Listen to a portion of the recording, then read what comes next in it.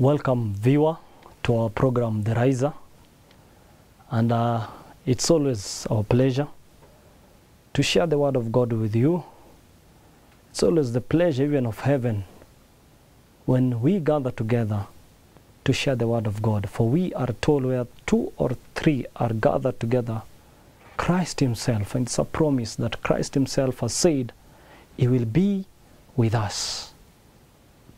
May we look on our study today, and the topic of our study today is Go. G-O, Go. Shall we pray before we read? Father, who art in heaven, thank you, Lord, for your care. Thank you for the free gift of life. Thank you for Jesus Christ who died for us and is still interceding for us in the most holy place, to prepare us to fit heaven, to prepare us to enter into heaven. Today, as we study your word, as we read your word, guide us, fill us with the Holy Spirit, give me the right words to speak in the right way, and may you give me a clarity of mind. For this we pray, believing and trusting in Jesus Christ, our Lord and Savior. Amen. Amen. In the book of Matthew, chapter 28, we have the Great Commission. And it's common to most of us. But the response to the Great Commission is uncommon. But this is the Great Commission, in case we have forgotten, and it's good to remind ourselves. It says, Matthew chapter 28, verse 18 onwards, it says to 20, 18 to 20. And Jesus came and spake unto them, saying, All power is given unto me in heaven and in earth. Go, and that is our topic, verse 19. Go ye therefore, and teach all nations, baptizing them in the name of the Father, and of the Son, and of the Holy Ghost, teaching them to observe all things whatsoever I have commanded you. And lo, I am with you always, even unto the end of the world. Amen. Before giving the Great Commission, before saying go, go is our topic. Go. Before saying go, there is something that is being done, even in athletics. Before it is said that go, they should run, there is some preparation. It is set on your marks, be ready, then you go. Even Christ Himself, He doesn't begin by saying go. He begins by saying that all power is given unto Him in heaven and on earth. Then with all this power, then after understanding who Jesus is, then Christ is saying, go. Most of us, while we should respond to the gospel message, we need to go. First of all, we need to understand who is Christ. And today, could there be some who have not understood who Jesus Christ is? There are some who are in sin. Maybe you are the one who is in sin. There's some sin that is holding on to you. Christ is saying, I have the power. I have power to forgive your sins. There is no sin that is above the blood of Jesus. There is power in the blood. Wonder-working power. Will you be free from sin? The songwriter says, will you be free from sin? Will you owe evil a victory? There is power in the blood. Wonder-working power. And it is in Christ that we can be forgiven our sins. Christ is saying, come. I have all the power to make you complete, to make you full. Then after that, Christ is saying, go. What are you waiting? First of all, Christ is saying, go to be forgiven your sins. Go to be complete, full, lacking nothing. Go to Christ to receive the power. Go to Christ. The conviction actually comes first. That is the work of the Holy Spirit, to convict you of sin, of righteousness, and of judgment. Once you're convicted of sin, there is guilt. And the Bible says, harden not your heart. When you hear such a voice, the Bible is saying, go. Some people, after listening to a sermon, after listening to a presentation, they say we have tomorrow. But brother, today, actually now, is the day of your salvation, as the Bible records in 2 Corinthians chapter 6, verse 2. Now is the day of your salvation. Never say tomorrow. Tomorrow we are not sure unto it. We are not sure about it. Worry not for the morrow shall worry of the things of itself. Sufficient unto the day is the evil thereof. The Bible says in Matthew chapter 6:34. It is today, one day at a time. And God is saying, go. Go to Christ. You are being sent by the Holy Spirit. Go to Christ, that you may have forgiveness of your sins. Tarry not, brother. Do not wait any longer. Be faithful, be firm, be steadfast, be quick in your response to the call that is coming onto you today. And this is the call I'm giving. Could it be there's some sins you have? Brother, repent. Could it be you have never given your life unto Christ? I implore unto you today, you may surrender your life unto Christ. You may call the number below in the screen, and then you can give your life unto Christ, fully surrendered unto Christ.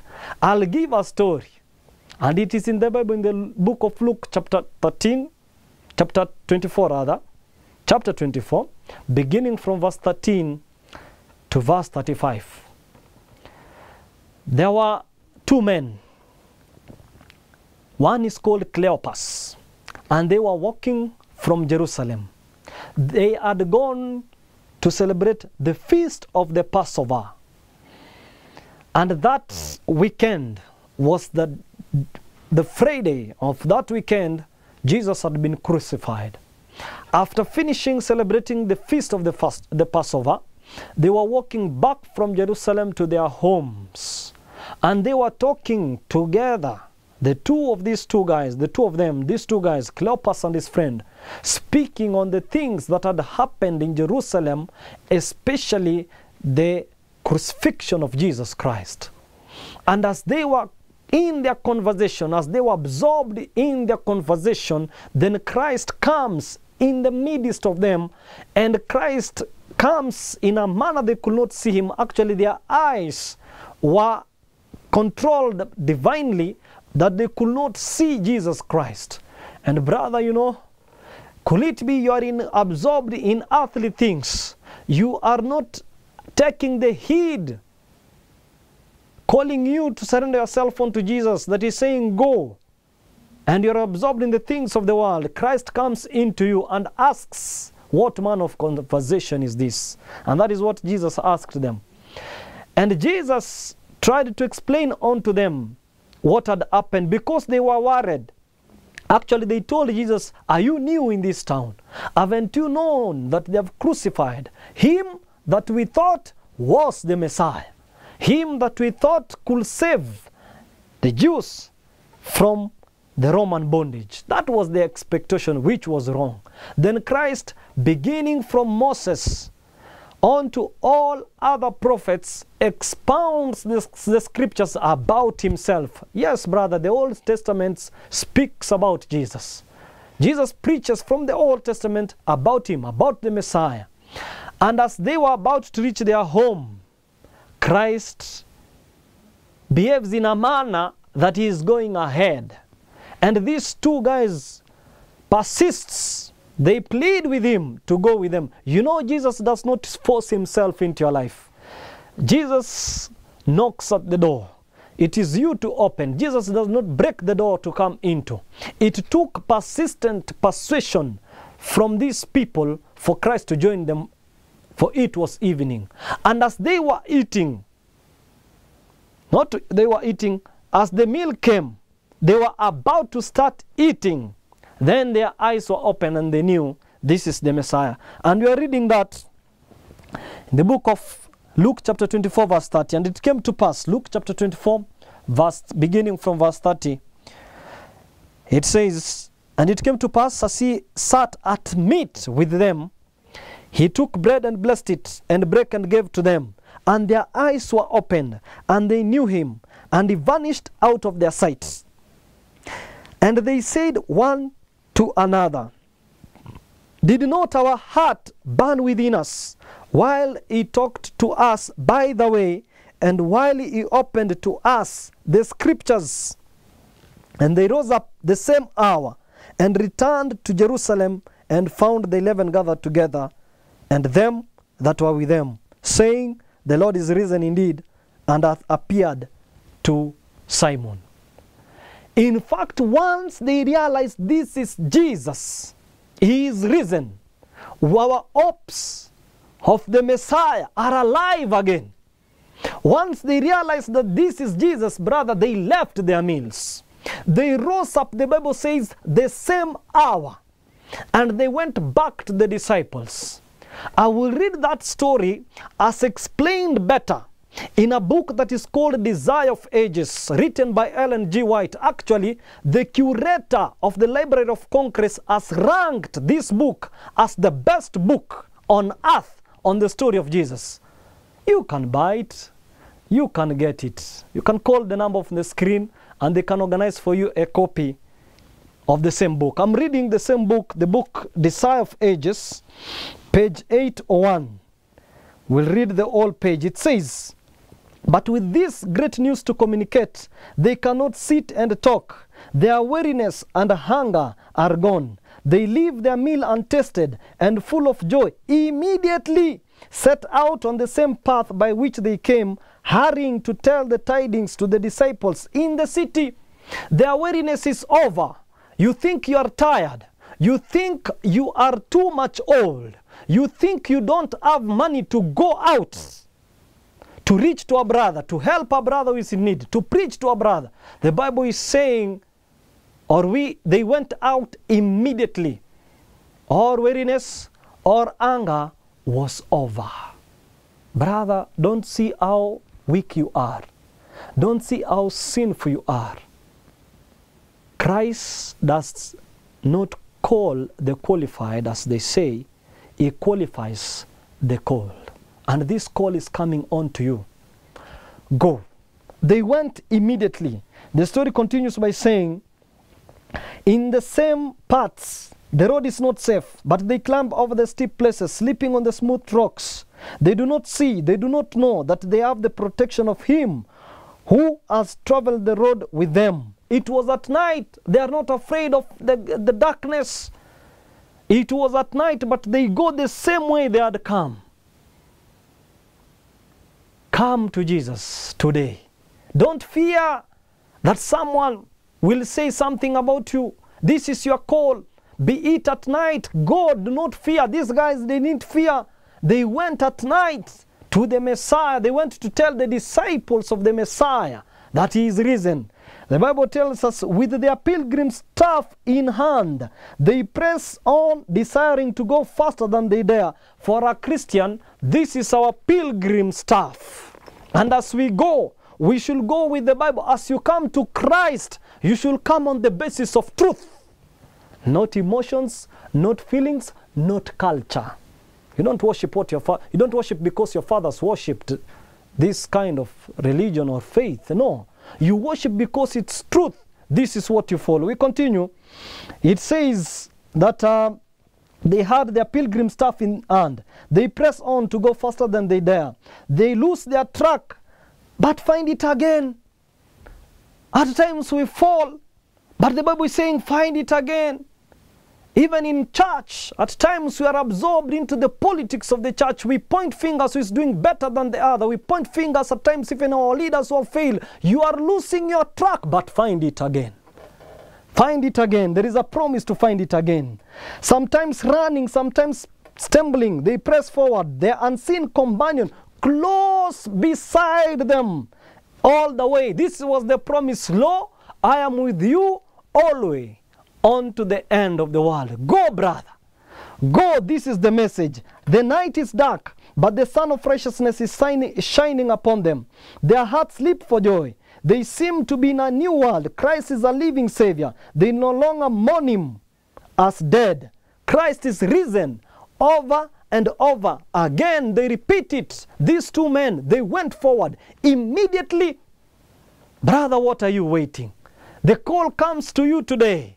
Either you have not been saved, either you have not given your life unto Christ. The call is yours to come today. Never say tomorrow. This is your hour. This is your time. Surrender your life unto Christ. We like procrastinating, even in our activities, even in our financial life. You say, one day I will buy this thing. One day I will pray. One day I will do something. But today, this is your time. The Bible is saying, go. Go ye therefore. They went. Either you have not given your life unto Christ, or you have given already your life unto Christ. Then the message comes unto you. Go and reach unto others. Go share the message. Do not be afraid. Carry your Bible. Actually, we should even be walking with a pocket Bible. That while we are waiting for some activity, the time should be spent in reading the Bible, memorizing scripture. And this is what we are told today, to go immediately. And all has been given. All is sufficient for us. Even if it's at night, Christ, the Son of Righteousness, as was with Cleopas and his friend, he will be with us today. And we are told his biddings are enablings. Now is the time. Do not harden your heart. As the Bible says in Hebrews, we may read that. Hebrews chapter 3 rather. Hebrews chapter 3. We are reading verse 7 and 8. Wherefore, as the Holy Ghost saith, today, if ye will hear his voice, harden not your hearts as in the provocation, in the day of temptation in the wilderness. Do not harden your heart today. The Bible is saying, go. Now is your time. Do not hesitate. And by the way, if you linger, if you say that they have another chance, your heart is hardened. It is easier for you to accept the call the first time than the second time, than the third time. And it will worsen like that until you become an infidel hardihood. And it will be very difficult for you to heed to the call. Once you have heard the call, the conviction that this is truth, this is the Messiah, give your life fully complete unto Jesus today. And if you're a Christian, you have heard the call to support mission work by your finances, by your time, by your talents. The Bible is saying, go. As these men arose immediately. At times we check if we have money. We check if we have food. We check if everything is okay. While that is good, in planning for all should be done in order. For our God is a God of order. The question is, have you decided to go? Are you ready to go? When you are ready to go, then providence comes. Then Christ provides his ways for you to go and do his work. These men, they didn't fear anything. Cleopas and his friend, they went immediately. May we go today. As we go, may we be faithful. For he has promised to be faithful to us. Thank you for listening, and may God bless you as we pray to finish. Lord, for so long we have heard this call. For so long we have been told to go. But today, Lord, we pray that we may linger no longer, that we may not harden our hearts anymore, that we may fully give ourselves unto you, ready to spend and be spent for you and for your kingdom. May we surrender fully our families, ourselves, our sins unto you.